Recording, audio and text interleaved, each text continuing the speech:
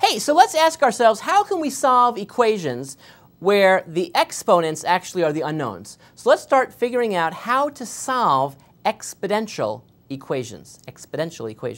We saw some simple cases of this a while back where the idea was if you can get the same base, then you could just set the exponents equal to each other. But how do you do that when in fact things get a little bit ugly? Well, then the logarithm actually comes to our rescue. So let's start off with a very simple example just to get us sort of in the right mood. So this would be 3/4 to the x, and suppose that equals 16/9. Okay, and now what I want to do is figure out what value of x would make this thing actually hold. Well, there's a variety of ways of thinking about it. Let me actually share a couple with you. One is to say, okay, I'm going to try to get this thing to be the same base as this. So you can see it's looking actually not bad. I can sort of make this thing without too much effort into a 4/3 by just squaring.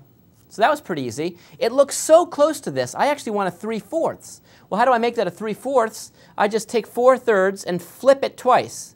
4/3, 3/4, 4/3. So flipping it twice means flip it here and then put a negative sign up there.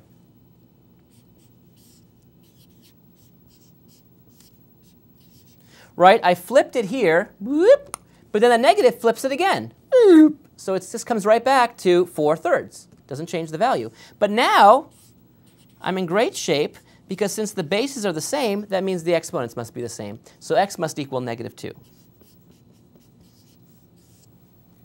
Pretty easy. So when I can actually massage one side to match up perfectly with the base of another, I'm in hog heaven. But consider the following more exotic example.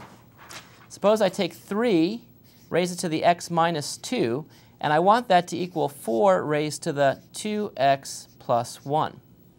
And I want to find out the value for x, which actually makes this true. Well, there's no way for me to take the 3 and make it into a 4 to a power, or a 4 and make it into a 3 power in some sort of easy, straightforward way. So what would I do? Well, here's the key idea. The key idea is to go back to these formulas, and in particular this one. Let's think about this formula. This says if I have log of something to a power, that power can be rewritten as just a coefficient. I can bring a power out in front. Now, if you notice, with an exponential equation like this, the unfortunate thing, the thing that I hate, is that the unknowns are in the exponent. I want unknowns to be on ground level so I can do all the arithmetic that I already know about arithmetic to solve. But the problem is I don't know much arithmetic about how to deal with things when they're in the exponent. So I want to bring them down. I want to get down. Get down. Now how do you get down? Well, if I took the logarithm of both sides, then I could use that property to pull the things out in front. Then exponents become coefficients. So whenever you want an exponent to become a coefficient, whenever you want an unknown that's in the exponent to be able to be usable, just take logs of both sides. You see, if two things are equal, their logs will be equal. Now you can take any log you want. You can take log base 7, you could take log base 3, log base 4, log base e, or just log base 10. I'll just take log base 10 because maybe at the end of the day I might want to use my calculator to actually figure out what the values are. So let's log both sides. So if you log both sides, do some log rolling here, we have log of 3 to the x minus 2, and that will equal log of 4 to the 2x plus 1. Okay, well now I can use this fantastic property of logarithms, which is crucial, that exponents can be written out in front as coefficients, and that saves us. Because now I can write this as x minus 2 times log of 3. Log of 3 is just some number, equals 2x plus 1 times log of 4. Notice these parentheses, by the way. It's because this log has to hit both terms. This log has to hit both terms. I have to distribute. Don't make the cardinal standard classic mistake of not distributing here. If I do distribute, and remember, log 3 and log 4, they're just some numbers. I don't know exactly what they are numerically. I can use a calculator and figure them out, not a problem, but they are numbers. So if I distribute, I see log 3 times x minus 2 log 3 equals 2 log 4 times x plus log 4. You notice I put the little parentheses around here? You know why? If I didn't put the parentheses around there, you may have thought that maybe, imagine this without parentheses. In fact, I'll just show it to you without parentheses. If I write it without parentheses, it would look like this. And you may have thought maybe it's log of that whole thing. And it's not log of this whole thing. It's just log of 4, but I multiply the whole thing by x. So the x is way on the outside. The x is not part of the log. You see the x is way over here times log 4. OK, well, now what can I do here? I want to solve for x. So I'll just bring all the x's over to this side. And if I do that, I see log 3 times x. And then I have a minus. I subtract this. So I have minus 2 log 4x. And what does that equal? Well, I'll bring the constant stuff to this side. So I'll see a 2 log 3 plus log 4. So I want to solve this. I can actually simplify this quite a bit. Let's take a look at how we can actually simplify this if we wanted to. All right, here we go. So the first thing I do is notice I can factor out the x here. And so if I do that, I've got a log 3. But actually, I'm going to do a little simplification at the same time, because notice this 2 can be brought upstairs to this exponent on a 4, and I could write that as minus, there's the minus, log of 4 squared, which is 16 x. So I factored out the x and also did that step at the same time. Now watch this big step I'm going to do right here. The big step I'm going to do right here is, first of all, take this 2 and pull it up on top, so it becomes a log 3 squared, which is log 9. And then I have a plus log 4.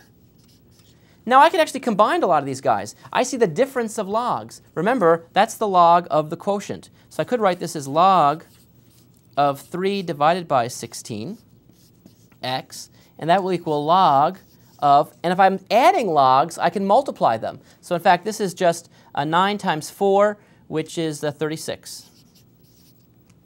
If I divide through by this thing, that's a number, I get what x equals. So x, it turns out, equals log 36 divided by log of 3 over 16. So that's the answer. What is the x that satisfies this? It turns out the answer is some exotic x. It's that. What does that equal numerically? Well, you can just pop on a calculator and take a look at it if you want. Log of 36 divided by log, whoops, hold on a second. I seem to be having some mechanical difficulty here. Let's see, mechanical difficulty. Here we go. Log of 36 divided by log of 3 divided by 16 equals minus 2.1407 stuff. So basically, the x that works here and satisfies this is equal to minus 2.1407 stuff. You can see it's sort of a weird answer, but that's the exact answer to make these all equal.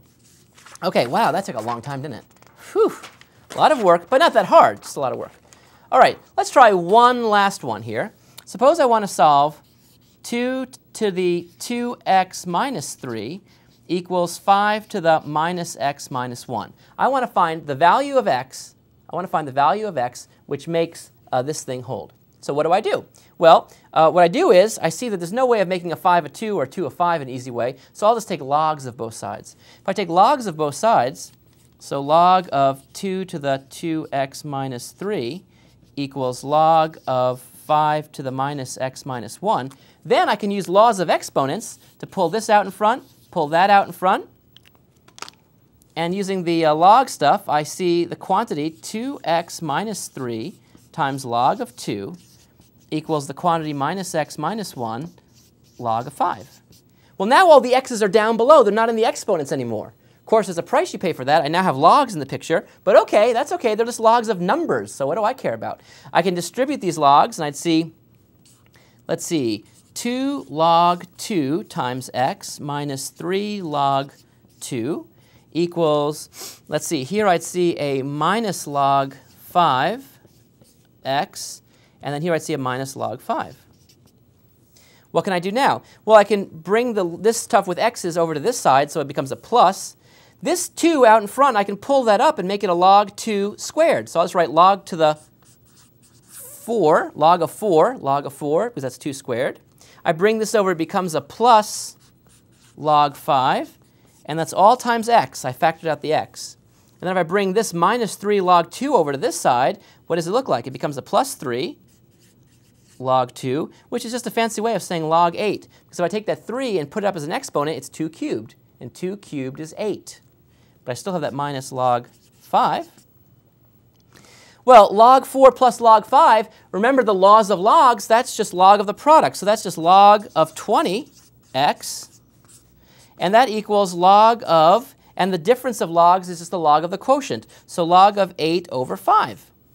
Great. So now I can actually solve for x exactly. I'll do that right here.